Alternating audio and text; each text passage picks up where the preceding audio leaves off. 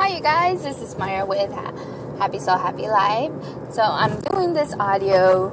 Like I said, I've just been getting a lot of downloads and feel really good about it.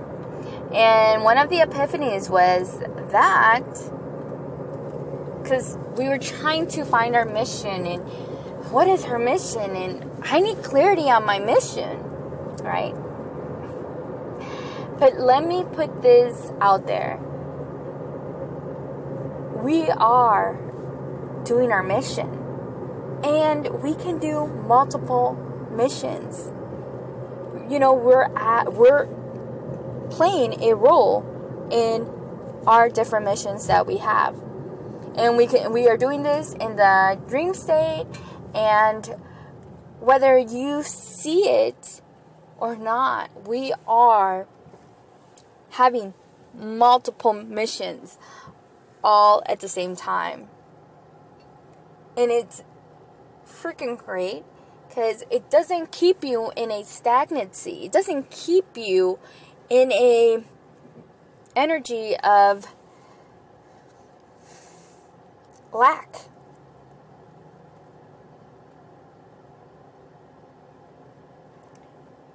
For me, I can tell you from my experience, this past week has been a question of what's my next phase? What's my next phase? And I think all of us can relate to that.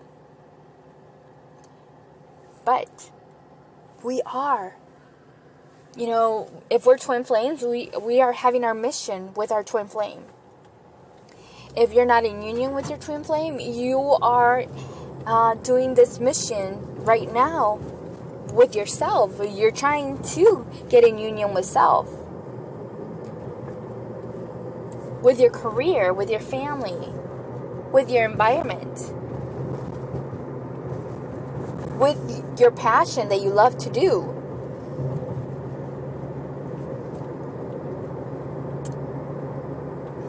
And that's what we have to understand, right? That's what I had to understand. That it's not just one mission.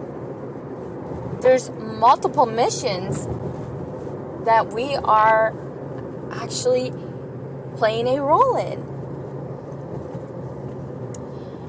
And what you do with these missions to help others, to guide others, is all up to you, right?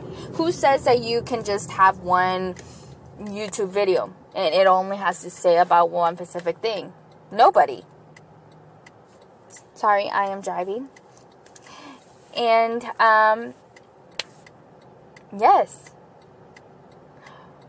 Who is to say that you can only talk about one topic? The only one that keeps you from doing other things or to do discovery on self is you. We can pinpoint and say, no, it's this person. No. It's you. And I just had a big epiphany of that. And then that's why being so persistent on my twin flame was a little bit a lesson for me. Because what I would do back in the day, in me and my twin flame, my divine masculine, we had both agreed on this, and that's kind of true. When things would kind of get a little bit rough in our lives, say when we had a lot of things going on, a lot of commotion going on, we would just try to just blame the other person or pick up a fight and just ignore each other. And then that was our thing. But it's like, no, I am not. This is not. We are going to work, and not in a terrible way, but it's like, no, we love each other. Like, no. That is not the way to go about it.